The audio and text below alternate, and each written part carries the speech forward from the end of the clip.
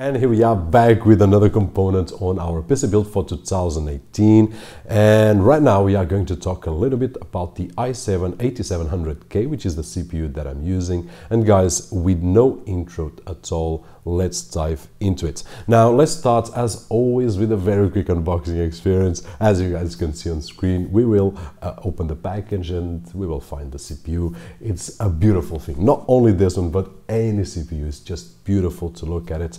And truth be told, we can't do anything at all with the CPU by itself, but it is a beautiful piece of technology. Now, that being said, we will need to put in the CPU into the motherboard and assemble all the system, as you guys may have seen on previous videos. But once we have all that, then we have a working system based on the i7-8700K. Now guys, looking a little bit at the past, my previous CPU was 4 generations ago, as well i7-4770K, which was and is a great CPU for most of the tasks that we have.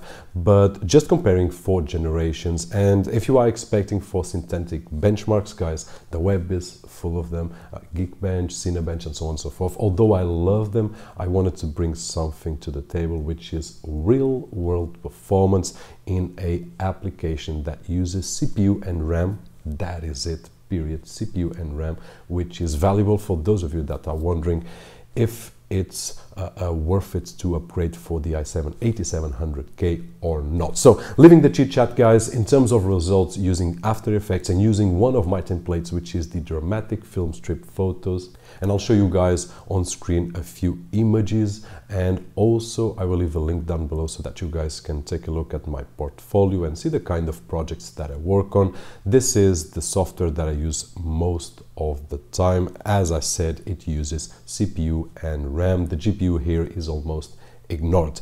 Now guys, what I can say is that in the past, the i7-4770K rendered this particular project, and it still renders today, in 25 minutes. No overclock whatsoever, as you guys can see on screen. 25 minutes, which is great, and I will mention what is great when I'll show you a graphic with some more machines, and you can take a few laughs right over there.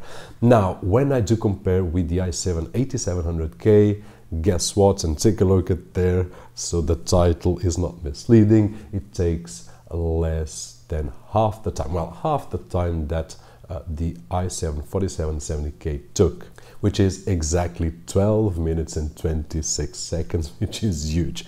And I know we are talking about 4 generations here, but usually there is a 20 or 30% increasement, but never 50% like I did right over here. So this is one of the things that I'm really happy with the system, working great, looking great, and with a great performance. So basically that is it, guys. For those of you that are on the fence if you should upgrade or not, it really depends. If you have a workflow similar to mine, it is possibly a good time to build a new system with the i7-8700K and take advantage of these great speeds. On the other hand, if you have a machine with the as well generation, if you are using it only for games and so on and so forth, then probably you're gonna get a few more frames per second. But even though, is it worth it?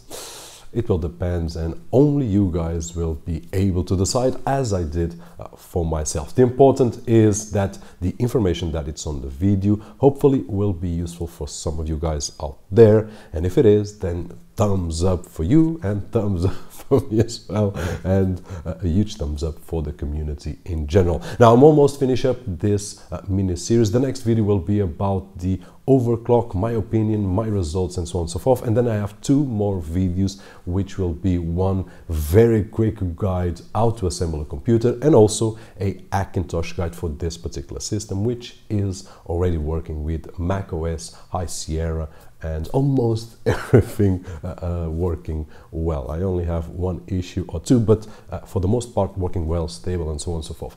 And that being said, guys, once again, a thumbs up for you over there. My name is Roberto, and I'll see you on the next one.